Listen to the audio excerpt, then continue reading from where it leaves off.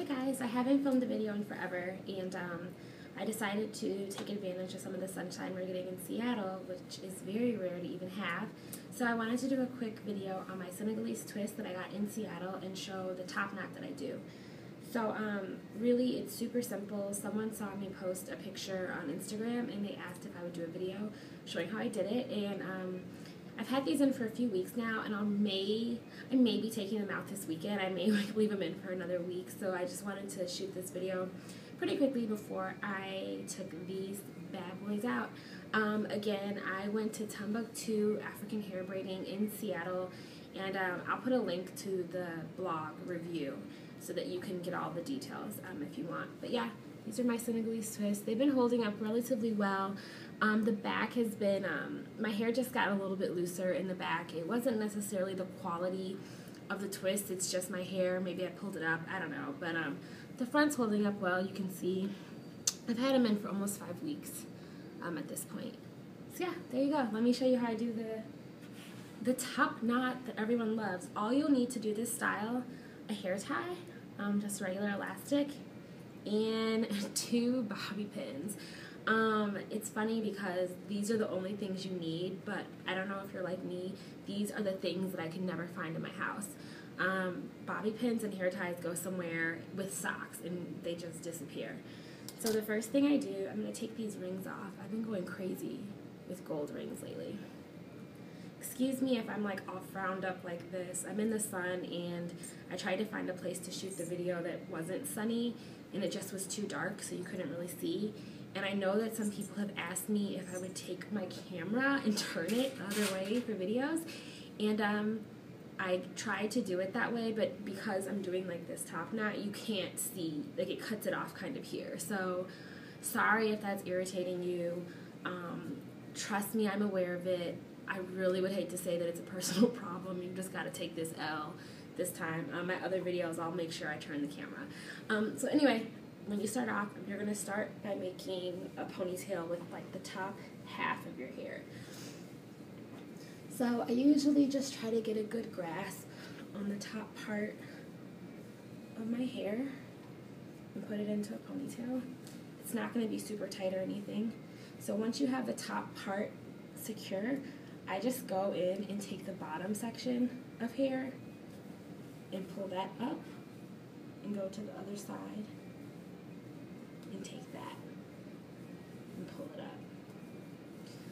So at this point, all of your hair is secured like this. It's not going to be super tight.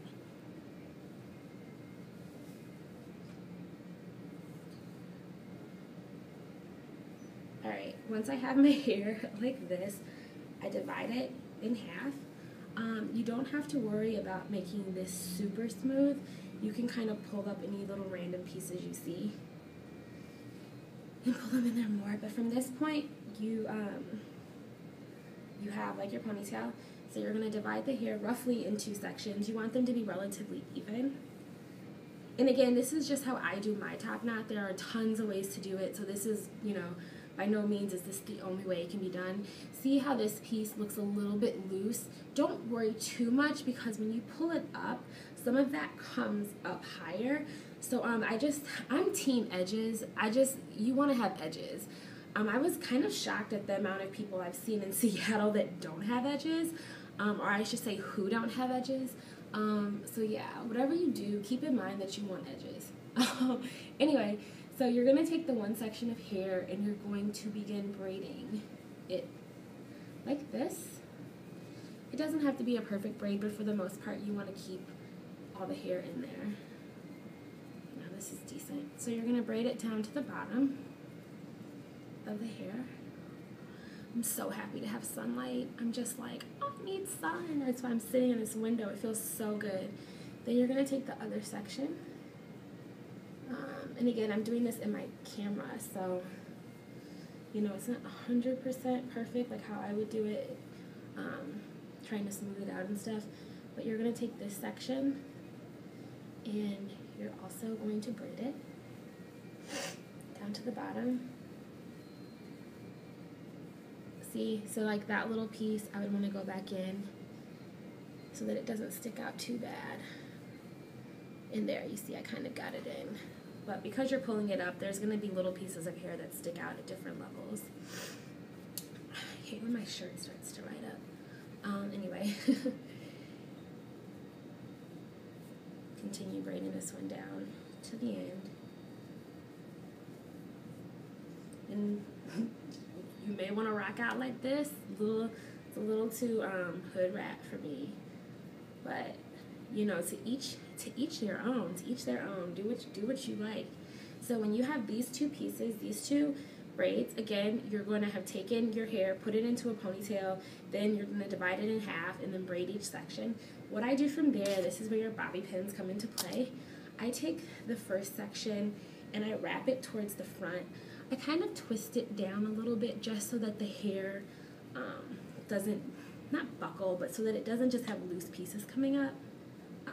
So then you see these little pieces. This would just be an instance where I go in through the hair tie and just pull them in a little tighter. So I take this, wrap it around. It ends here. Fuck.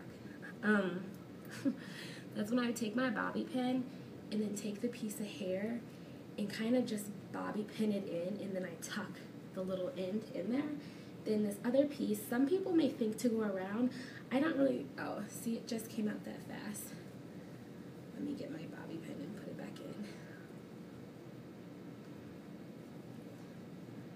So I'm bobby pinning in the hair and then taking the rest of it and tucking it in.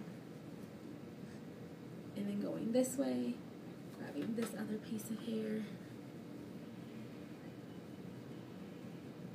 going around the back, and also bobby pinning it in. And I'm bobby pinning maybe this part and then tucking this part because you want to have a little bit of something for the bobby pin to grasp onto.